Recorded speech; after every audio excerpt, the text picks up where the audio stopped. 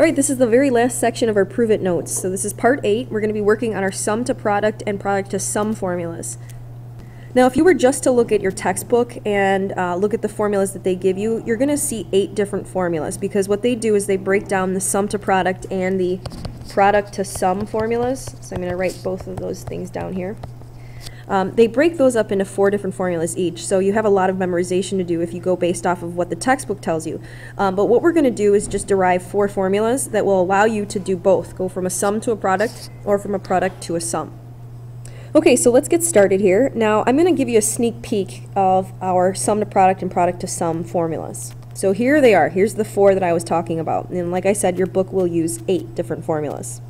Now as you can see, we're relating to sums, so we have the sine of 2 different sine functions here, or I'm sorry, the sum of 2 sine functions here, and we can change that into the product of a sine and cosine. So it is really helpful for us to be able to do this, not only when we start trying to simplify trig expressions, but when we get to solving trig equations. This is a really helpful technique, and you're going to use it next year when you get to BC Calc in simplifying some expressions as well. It's a technique used in integrating or finding derivatives. Okay, so now that you know what our sum to product formulas actually look like, I hope that now it'll become a little bit more clear why we're going to derive it the way we do. Now, if we just take a look at that first one that we looked at, the sum of 2 sine functions, I use notation a and b, and now I'm going to switch gears and go to x, y, but we're looking at the sine of x plus y, that added to the sine of x minus y. What I want to first do is actually define the sine of x plus y and the sine of x minus y. Now I can define those because I've already proven using our addition formulas, right? I already know what the sine of x plus y is and what the sine of x minus y is. Here I'm going to get the sine of x cosine of y plus the cosine of x times the sine of y. And for the sine of x minus y, I know that this is the sine of x times the cosine of y minus the cosine of x times the sine of y. Again, stuff that you've already proven in your addition formulas. Now when we were looking at the sum of these 2 sine functions, we literally saw that we were adding the sine of x plus y with the sine of x minus y. Now if we go ahead and do this algebraically here, if I simply add these signs together here, I would have to add on the right hand side this equation here as well, and we'd end up with 2 sine x's cosine y's, right? 2 of them. So I have 2 sine x cosine y. And here the cosine x and sine y here, that cancels each other out. So I am actually ending up with my 31st identity here, because I just changed a sum of 2 sine functions into the product of a cosine and sine function. So that's your 31st identity, okay? 3 more to go. Alright, now likewise I can show what the difference of these 2 sine functions are by just subtracting both of those lines. So if I subtract and find the difference here of the sine of x plus y minus the sine of x minus y, if I subtract these lines now, let's change those. Now the sine of x cosine y will actually cancel each other out here, and I'm left with cosine x sine y minus a negative cosine x sine y. So now I have 2 positive cosine x sine y. So I have 2 cosine x sine y. Alright, now this is our 32nd identity. Okay, if you go back to that little sneak peek here, that was identity number 2 here that's listed. Okay, we've got 2 more to go here. The sum of 2 cosine functions and the difference of 2 cosine functions. So let's go back here and try to prove that now. So very similar to what I just worked on with the sine functions, I want to define the cosine of x plus y and the cosine of x minus y. Now I know that the cosine of x plus y is going to be the cosine of x times the cosine of y minus the sine of x times the sine of y. Again, that's just based off of our addition formulas. And the cosine of x minus y is going to be the cosine of x cosine of y plus the sine of x times the sine of y. Now if I want to literally add these 2 functions, so if I wanted to find the sum of the cosine of x plus y and cosine of x minus y, I would have the cosine of x plus y plus cosine of x minus y equaling, if I add these 2 lines together, I end up with 2 cosine x cosine y's. Here, these sine x, sine y's will cancel because they're obviously opposites of one another. Okay, and there we have now our 33rd identity. Okay, we're one step closer. Now, the same thing goes for this one. We're going to subtract the lines so that I can find the difference here and rewrite the difference of our two cosine functions as a product. And that product here, if I subtract now, these will cancel this time around. And I have negative sine x sine y minus another sine x sine y. So that gives me negative 2. Oops, let me switch colors to blue here.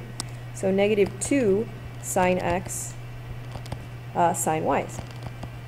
Okay, this is our 34th and final identity of our Prove It notes. Okay, I'm sure you're super excited. We're almost done. I know that's our last identity, but we do need to add in an additional note now. Okay, so remember how I said we are only going to use 4 formulas so that we can clearly go from a sum to a product or from a product to a sum? Well, your book uses 8 different formulas and we're only using 4, so we have to be able to use these formulas and make sense of them and be able to apply them.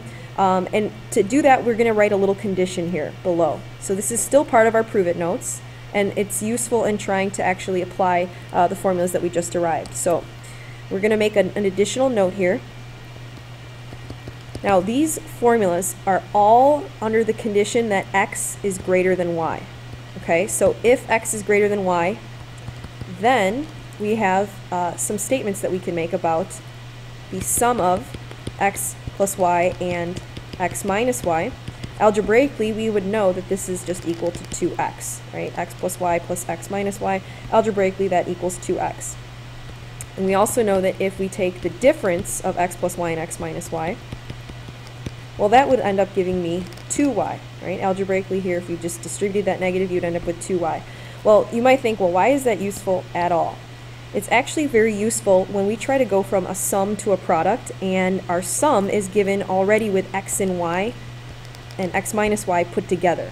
So, for example, so I'm going to go through examples actually in our section 2, but I just want to show you why we need this note. So this is the end, basically, of your Prove It notes, okay? But I want to justify why we're making this little note here.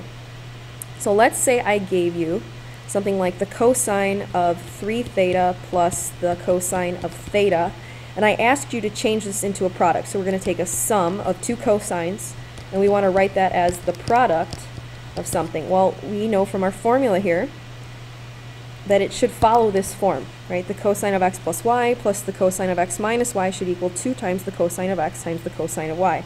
The problem is, though, I don't know what x and y are. All I know is that x plus y, so x plus y here, is equal to 3 theta, and I know that x minus y is equal to theta. So in this case, what I actually have to do is kind of use these two conditions here in order to solve for x and solve for y. So literally what this is saying here is that I can add the term x plus y. In this case, that's the 3 theta here. So I can add 3 theta plus x minus y, which in this case is theta, and that's going to equal 2x. So I can get my x value by adding these two together. So if I added together and solve for x, I'd end up with x equaling 2 theta. So that tells me now what I can plug in back into this formula right here as my x value. Okay. Now to get the y value, I will work on the same thing here using the second condition below. Okay, sorry, I'm getting a little bit messy here with this. Let me erase that. So I have x plus y, which I know is 3 theta.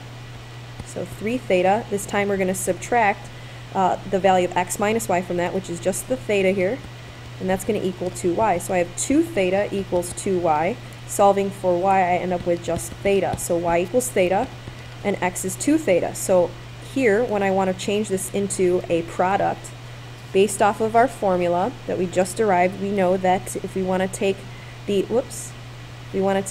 cosine, sum of 2 cosine functions here, that's going to end up being 2 times cosine x times cosine y. So again, we just defined x and y.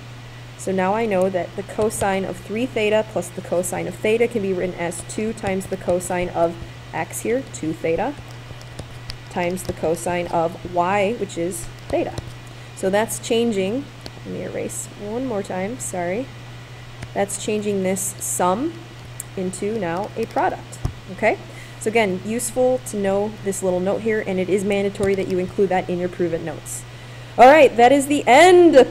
Yay! All right, we'll get some practice with this stuff and get ready for your Prove It practice test and your Prove It test. Nice job. See you guys tomorrow.